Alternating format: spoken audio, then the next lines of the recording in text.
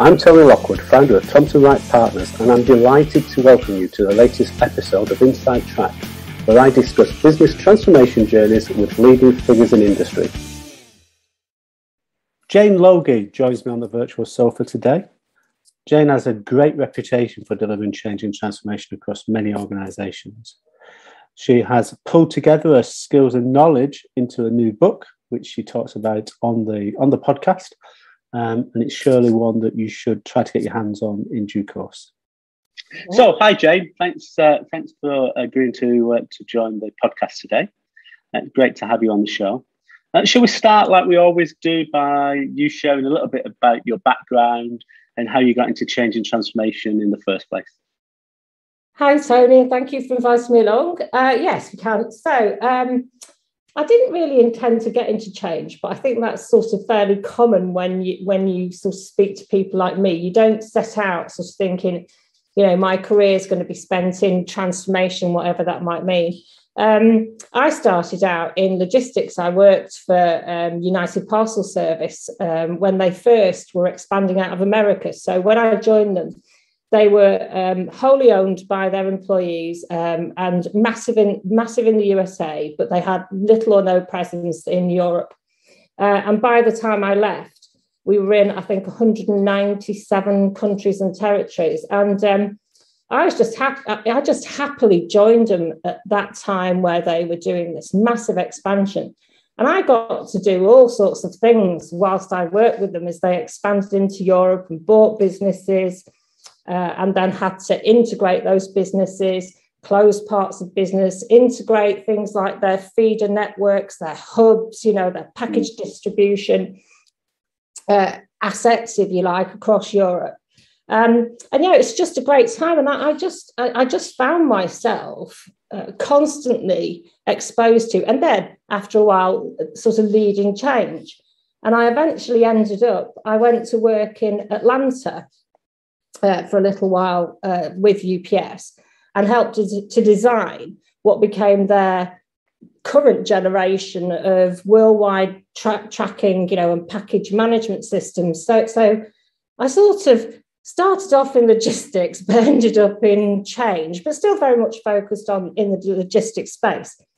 And then I met my husband at UPS, and that was an absolute no-no. You weren't allowed to fraternise with anyone. And it was the rule that the most senior person had to leave.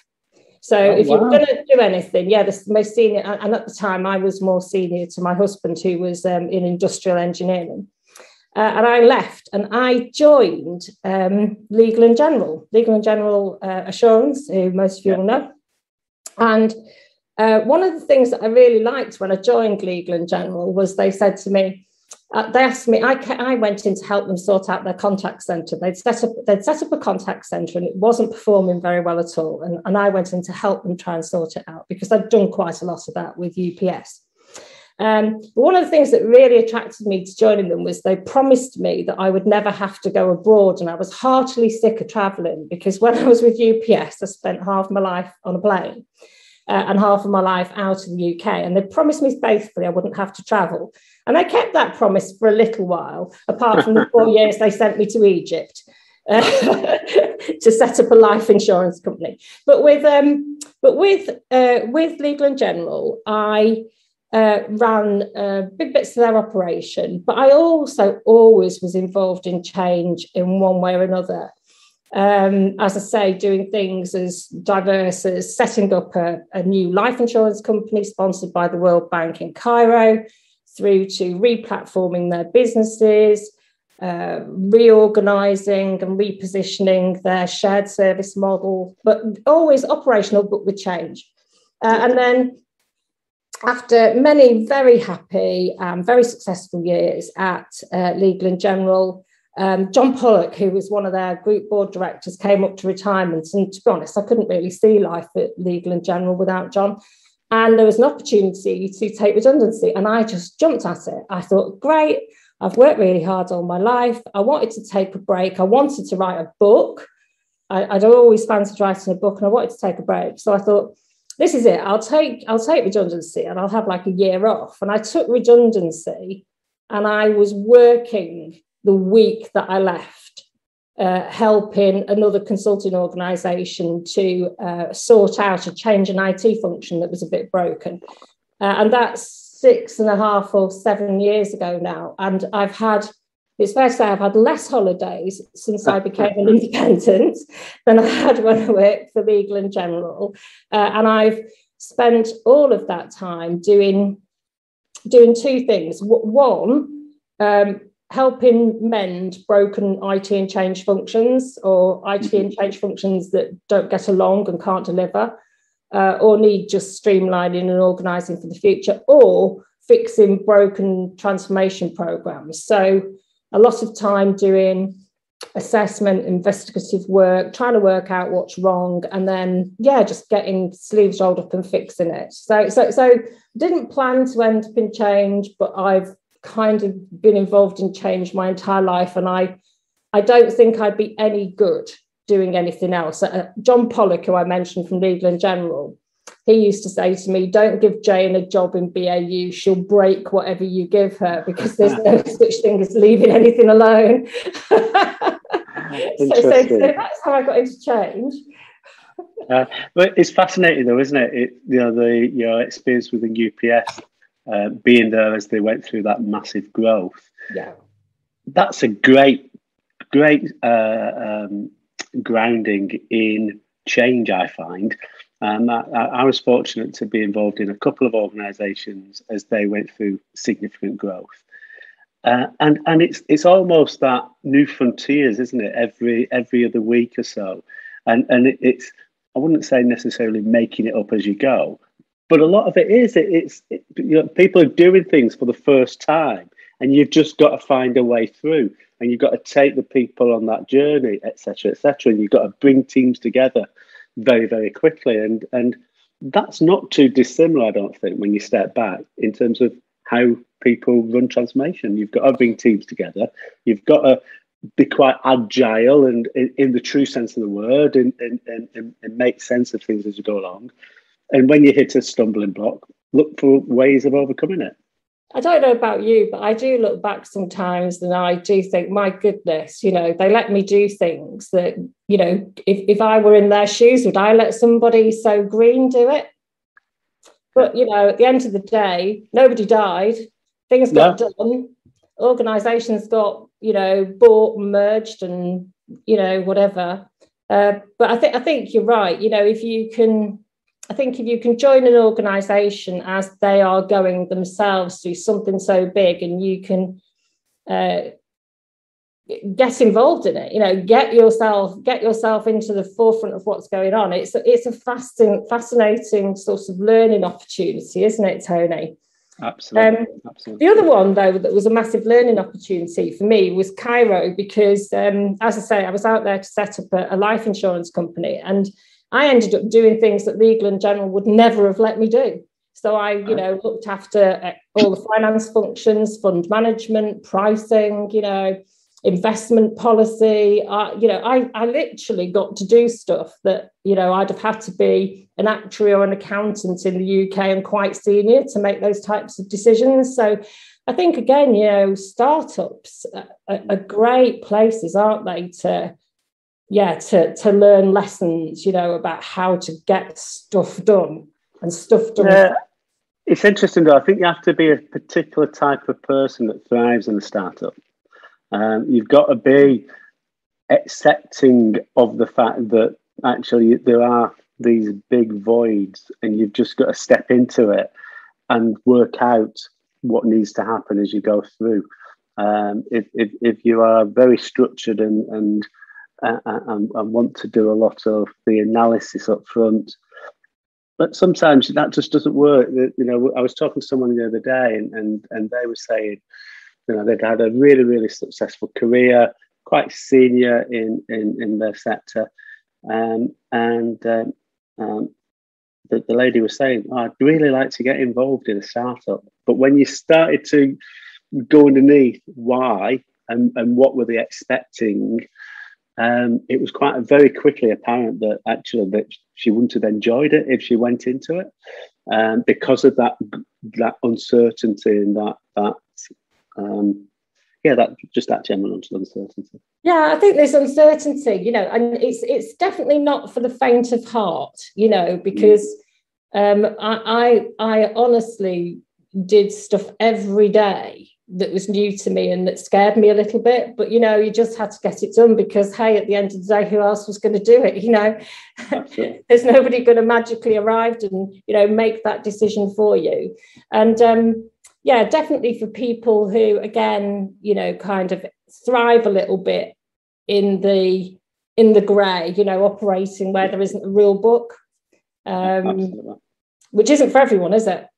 Not at all. So, given what you've done, and given, we'll come on to your book that you've written in a while, but it'd be good just to get your definition of transformation. So the word transformation, right? So in my opinion, it just gets terribly misused. I see it all over the place in job ads, and then I read the ad and it's really not about transformation at all. I see it in people's titles. I talk to them and they're nothing to do with transformation even. So it means lots of different things to lots of people. And I think that's okay. I think that is okay. But to me, so I think transformation applies when you're trying to do something big. So you're looking at things like generating a big new value stream for your organization, or unlocking a whole new set of opportunities, maybe new markets, new customer segments that you've not operated in before, new industries, or you want to achieve something big around efficiency through the creation of like a big new business model. It's something that is almost driven in a way by all sorts of disruption around you in the market. So really big things happening that you see as either a massive threat or indeed a gigantic opportunity. And that turbulence, you're willing, and this is the thing for me, you're willing to put your organization that you have built through something that is going to be, it's going to be painful, no matter how we like to dress it up. We are all going to have to change in some way, and that is kind of mentally and emotionally difficult for organizations to do, because at the end of the day, they're all just people, aren't they? But at the end of the transformation, you should be in a position where you are able to now to create that new value, or you're in that new customer segment, or you've got those new and different products engineered and in the market selling well. What it isn't for me at all is, and I know people will argue with me, but it's not about small scale incremental improvement. It's that might get you over a long period of time to quite a different state if you consistently apply, incremental improvement and change. It's not just about putting in some new technology. Often there is a technology component to it, as we all know, but it's not just about that. And it is by its very nature something that I personally believe is the domain of people with expertise, because unless you know what you're doing, you can really screw it up. Mm-hmm. And most big transformations are the subject matter and of board approvals, and often the city is looking in at what you're doing. Is your strategy going to give you a successful future? And the downside of getting it wrong is it's so big for the organisation that I sometimes wonder why people wouldn't consider it the domain of expertise, an expert in it. You wouldn't decide to conduct your own open heart surgery, would you? But we decide to give it a go. And I do believe that is changing. I think if you now look across the sort of FTSE, a lot of them now have got chief transformation officers or chief change officers sitting on the board, on the main board. So I think that's a good sign that they're actually on the same table. They're working with the peers across the different functions. But I absolutely agree with you. I think it's almost been. I hesitate to say this, but it's almost been chief exec saying, we're doing this. It's a big transformation to the city. Now, bugger off, because it's going to take us 3 years. And it's almost a way of getting that period of time so they can just do what they want to do. Yeah. And let's package it as a big transformation, when in reality, in some cases, they're anything but. So, really sorry, Tony. I think it's really encouraging seeing, transformation at the top table. So my question to you is: so the chief transformation officers, are they practitioners? I come across quite a lot of them that I would say aren't. I think they're more strategists than transformation. I don't know. It's a question. Yeah, and I'm sure there's a whole range of people out there that you could looking at them through different lenses. You could say they're good, bad, or indifferent, depending upon the lens you look through. I think a lot of them have come from that strategic perspective, and I suppose that's not necessarily a bad place to come, because ultimately, going back to your definition, and I share it. It's about fundamentally moving an organisation from one state to a different state. So you need to have that absolute clarity about that vision and what the future looks like, and why you're moving there, and what's the strategic element of moving from A to B. So that's a good place to start. Whether or not a strategist has the necessary skills and experience to drive the change and take people on the journey, etc. I don't know. Some will and some won't. Yeah. I just asked the question because it interests me. Carry on. Sorry. No. I was just going to say. I was just coming back. I mentioned it earlier, and you were saying earlier that you were interested in writing a book, and I know you've just had one published. And I just find the title fascinating. Getting Transformation Right. Yeah. So I thought it was optimal time to bring that in now. So do you want to just provide the listeners with a quick synopsis of the approach that you cover within the book? Yeah, of course. Thanks, Tony. So I've wanted to write this book for a little while, and I finally got to the point where I'd got a break in the work I was doing, and I decided I was going to take a year out, and I was going to write, and I was going to do some thinking before I did some writing, because that's quite important. But the one thing that struck me, and I've spoken to so many other people, and they have had this experience also, is that particularly when you go into organisations to do assurance type activities, or to have a look at why a program is struggling and to think about how you can kind of fix it. It's really, really rare to find, sort of a new or novel problem. Wherever you go, it seems that it is the same sort of underlying, causes exist, whether that be, stuff like lack of strategy, lack of clear direction, not really knowing what it is the end result will look like, through to the structure of the teams, whether that's able to function or not, through to delivery mechanics, methods being used. It's always the same. Suppliers out of control. That's another one that you constantly come across. So same sorts of problems everywhere you go. And in talking to colleagues and listening to their stories as well, I thought, I'm going to write this down, because I think I always thought there's a book out there for senior managers, execs that are thinking about a transformation program, or might even have a transformation underway at the moment. And I thought, I can write down what are the things you should look out for, what should you watch out for, what could go wrong, and then armed with that insight as a senior executive or leader of change, you might then know some of the questions to ask your transformation team or your program team.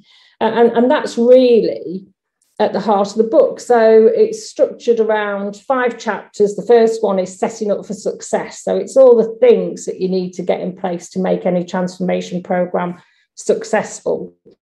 So in there, it's things like, do you have your goals clearly set out? Have you got a common language agreed? So, when we say something, do we all mean the same thing when we say it? Who's accountable for what? Processes, all that kind of good stuff.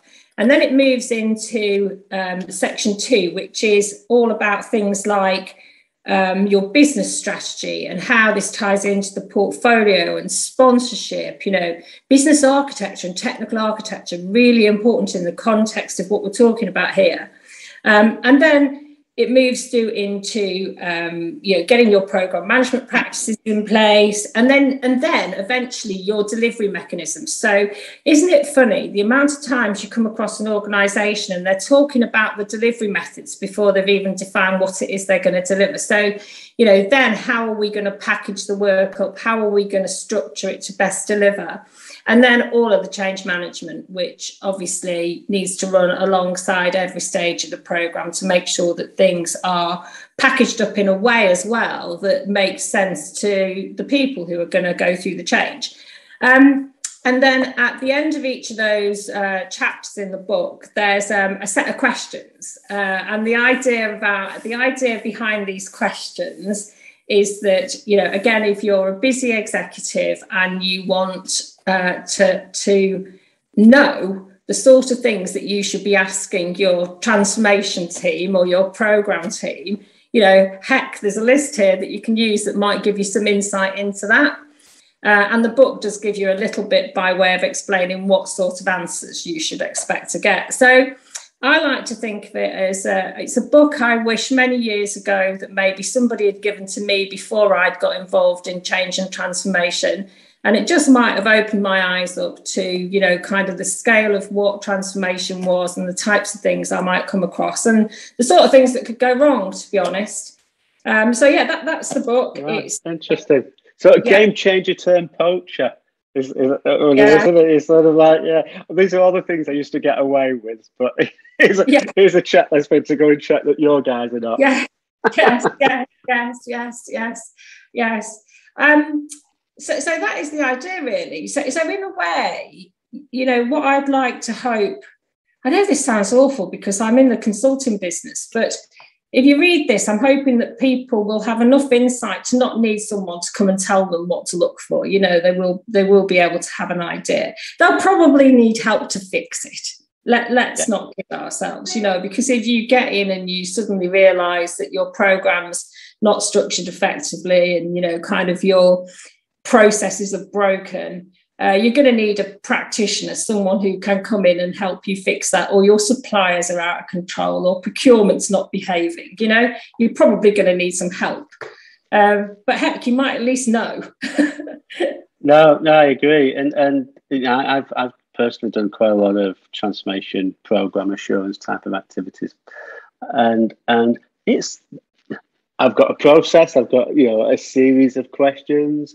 A series of things that you should be seeing, and I've shared those with clients before and left them with them and said, I'll do this first one, take your team through it, blah, blah, blah. Surprisingly enough, 3 to 6 months down the line, they're on the phone. Can you come in and do the follow-up? Because I think they like to understand the process that you're going through and the rationale for it, but actually having an independent person coming in is good at times for the sponsor or for the program director to have that independent view. It almost gives them that third insight, doesn't it?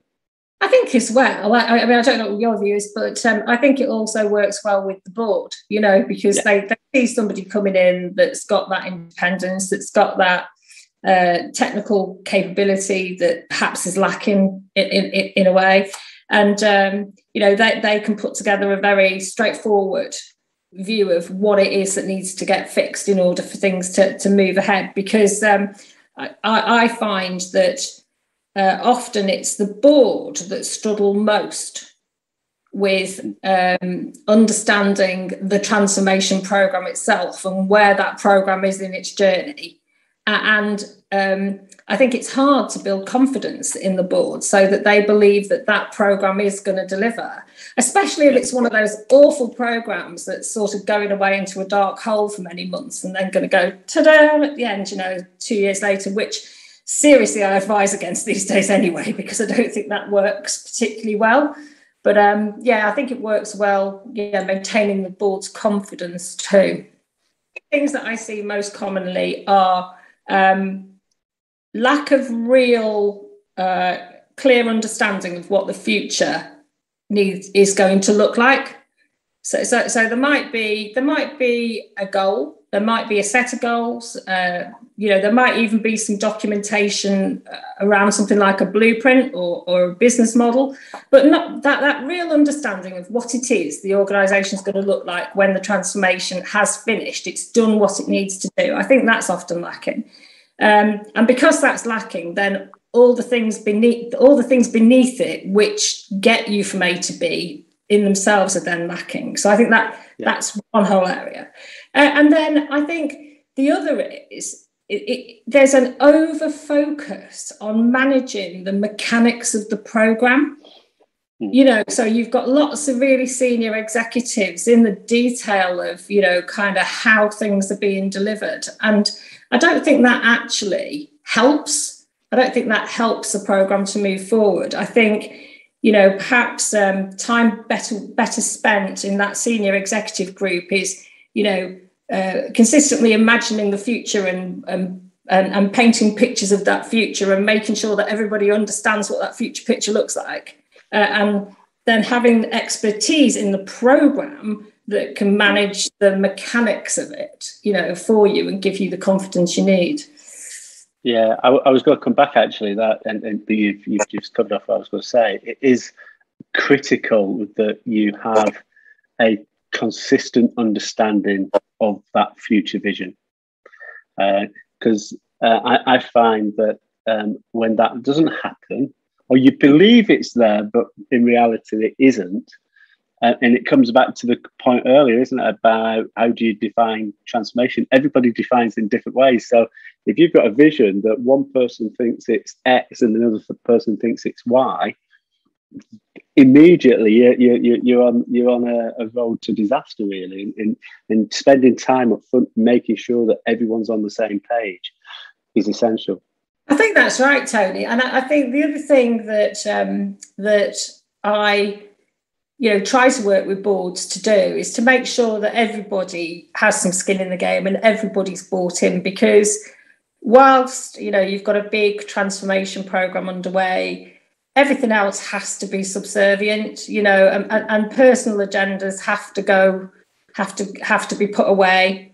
You need everybody around the top table kind of there in the support of what the business is trying to do, because it's just too big, and it's too big to fail and too important. And kind of the arguments that you get, or the tensions you get, the natural tension that you get between certain departments, to some degree you need to put that to one side as well, and make sure that everybody's standing shoulder to shoulder. I worked with one organisation, and I remember saying to the CEO before I'd even started, I said, what does good look like for you? What's like 11 out of 10? And he said, well, obviously I need to get my transformation delivered. But he said, I'd like to do it with all of my top team standing shoulder to shoulder and agreeing for once that it's somewhere that, it's the direction we should go into. He said, because I completely believe that if they do, that bunch can achieve anything, but it's impossible to get them to agree. So when I work with organisations, one of the first things I say is, before you do anything, just make sure everyone around the top table's on board. And if that takes a bit of time to get everybody onto the same page, then take that bit of time, because when times get tough, and they will, and when programs run into difficulty, which they do, you want everybody to be shoulder to the wheel, trying to help you get over what that problem is. You don't want people saying, well, I told you so, if only we'd done X instead, not particularly So yeah. Very relevant point. In terms of maintaining momentum, because certainly on how you define transformation and how I define transformation, it is inherently big. It's usually lengthy process. It's not something that you can do very, very quickly. Maintaining that momentum as you go through is an essential skill. What sort of things do you do to ensure that can be maintained? Well, I'm a massive fan. So as I said to you, I don't really get on to delivery until I get into sort of chapter 4 of my book. But in 3, where I do setting up for success, I talk about something that I call packaging. And I think this is where the magic is. So I don't think there's any place anymore in today's world for programs that do go into that dark hole for 3 years and then do the to-do. It's bound to be wrong. The world will have moved on. So I think the magic is in what I call packaging, and that is looking for ways to break down work into manageable chunks that you can, bring forward some benefit delivery, and do it quite purposefully, knowing that in some cases, by doing so, the whole thing might cost a little bit more, but it does mean that you start to test the water. I've worked with a couple of organisations where they've tried to implement agile, and they've tried to do it through a waterfall program, and you can't waterfall your way to agile. You agile your way to agile. So I'm very much in this mindset that says, find every opportunity to break down work into manageable chunks that you can deliver some business value. And that might be because they deliver a chunk of benefit, or it might be because just as an organisation, you learn from it. You develop a skill you might not have had that sets you up for future success. And then focus, 100% on making sure that early business value is realised. And that does, you're smiling, that does two things for me. One, it de-risks the whole delivery because you're learning as you go. But secondly, go back to the question of board confidence. If they can see stuff getting delivered, then you're more likely to continue to get your funding, and you're more likely to continue to have the board's confidence. So I hate the word agile. I have a section in my book where I have a nice rant about it. I don't think companies want agile with a big A, as in agile frameworks, but I do think they want agility. And I think that, definitely the approach that says break things down, deliver early, get early value, learn as you go. Yeah, fill your boots. Great practice. So that's my approach. Yeah, it's interesting. It's the same approach as the answer to the question, how do you eat an elephant? You take the first bite and you keep eating it, don't you? And that's the same thing. How do you deliver a transformation? Well, you break it down, you take your little bites and you continue to eat little bites. And then you talk about it and communicate and show that you're making progress. And people come on that journey, as opposed to suddenly breaking that thing down in 3 years' time, saying, as you said, da-da, here we go. And the beauty of this, so going back to getting transformation right and learning lessons, the beauty of this is you're not wedded to anything for a long period of time. You put some stuff in place to deliver, the mechanics to deliver, and as you're delivering, you learn from it, don't you? And you go, well, that worked really well, or we've got a problem with our structure over there, or our methods don't work over here, or that supplier, we hadn't really integrated them fully. And then you go, right, before I now do the next chance of delivery, I'm just going to fix those problems. I'm going to fix my structural issues or my cultural issues or my supplier issues or whatever the issues might be. So I think it also promotes a culture where you can improve as you go, which is so important. And I think that a transformation program led well and managed in the right way leaves behind a whole raft of lessons for the organisation. It shouldn't be something you look back on and you shiver. And I think too many organisations do right now. They look back and they shiver. That was painful, that was expensive. I think in my ideal world, you leave behind a legacy, which is really greater agility, better ways of working, teams that are more integrated, certainly between change and IT and the business. You should leave behind a much more integrated structure. Yeah. And I also think you should leave behind, because you've taken the team with you and lots of people have been involved, you've upskilled them with those core agile agility style approach to problem solving in their own right. So it's and that can then help on that sort of continual improvement within processes, within functions, within the organisation as a whole. I think that's absolutely right, Tony. And to build on that, so I often, in my plans when I'm looking at programs, I have these things called agility increments, which are delivering skills, ongoing skills that the organisation needs. And, the other beauty is that if you leave behind those mechanisms that can manage improvement in the future, and you leave behind a healthy backlog when you leave of ideas for improvement, it means that the organisation can seamlessly transition from big programme world into the new world of operation. They've got the stuff in place, and that's often a problem area for businesses. It also means, though, that when you're in delivery, you don't have to address every single idea and every single pain point, because you're leaving behind a mechanism that things can still happen through. Things can still get prioritised and done. And I find that stops people from behaving like, if I don't get everything 100% now, I'm never going to get it. So it does allow the programme to eventually wind up naturally, and move on, which all programmes need to, don't they? Absolutely. So what's your one takeaway then? What's that number one thing? If you could only go into your next initiative and know that you get this one thing absolutely spot on, what would that one thing be?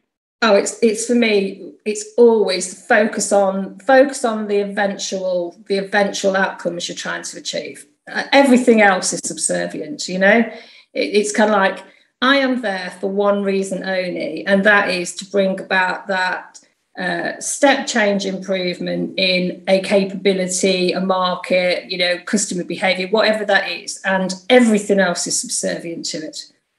Yeah, it's that guiding light, isn't it? It's every decision can be taken. Are you moving closer to or further away from where we want to get to? Yeah, absolutely. And that allows you to be super ruthless, doesn't it? Then somebody comes along and goes, "Oh, while you've got the bonnet open, can I do X?" And you say, "Nope, doesn't take us where we're going. It's a detour."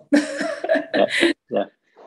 And I also find by having that, if there is discourse in management teams, you can go back to the discussion, the point in time where that management team, that exec team, all agreed that was where we were trying to get to, and that it creates some healthy discussion, but at least you've got that point of reference.